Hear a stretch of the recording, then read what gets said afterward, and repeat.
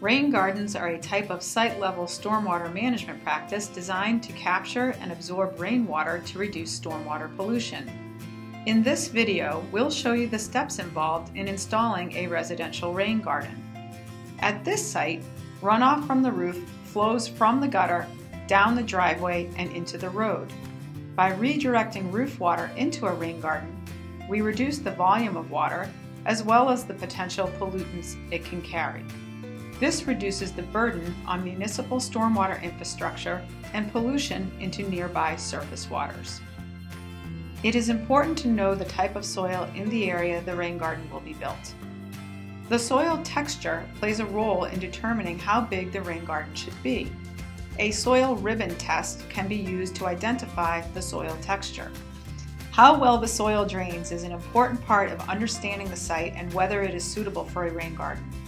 A simple perk test can be done to time how quickly the water drains through the soil. Ideally, a 12-inch deep hole should drain completely within 24 hours.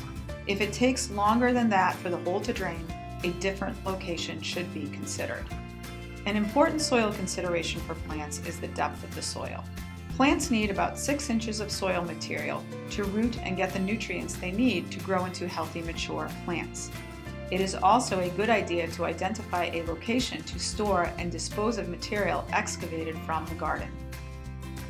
Once that is done, you can begin by marking out the perimeter of your rain garden with spray paint, flags, or even string.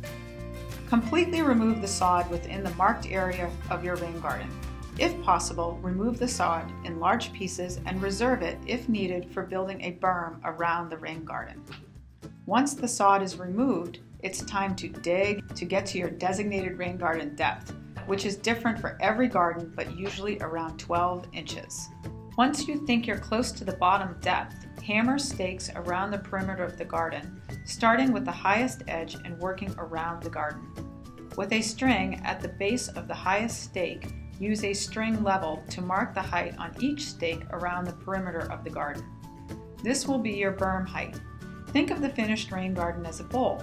We want the top of the bowl to be the same height all the way around so that it holds water evenly. Berms can be made out of soil, or in this case, the sod that was removed earlier. While building the berm, you should also build the outlet. Building an outlet allows larger storms to safely overflow out of the rain garden and reduces damage to the berm or plants. Once all of your stakes are marked, you can then use the string and level to make sure that the bottom of the rain garden is flat. You can do this by measuring the distance from the bottom of the rain garden to the string. You may find that you need to dig out additional material or rake it out to get rid of high or low spots. Remember, a level bottom helps the water spread out more evenly throughout the rain garden to maximize the surface area of the soil and distribute water to plants. After the bottom of the rain garden has been leveled, it is time to prepare the soil for plants.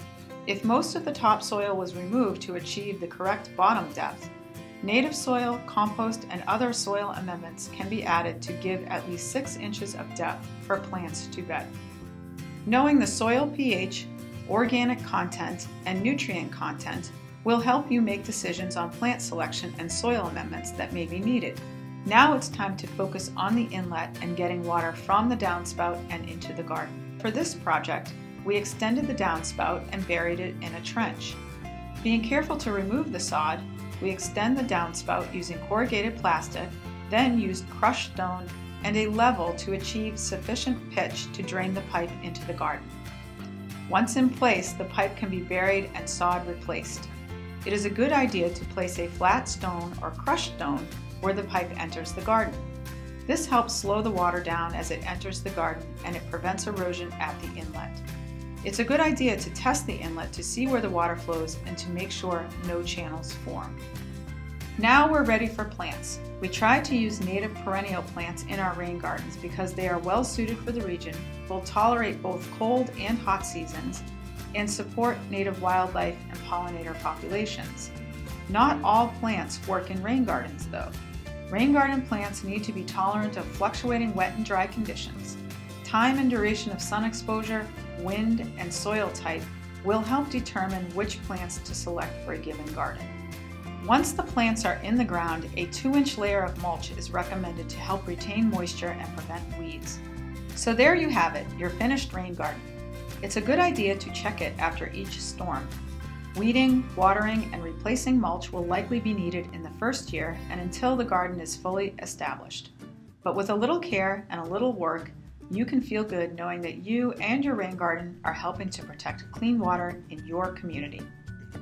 Additional information on rain gardens and the Soak Up the Rain program can be found on the program's website at soaknh.org.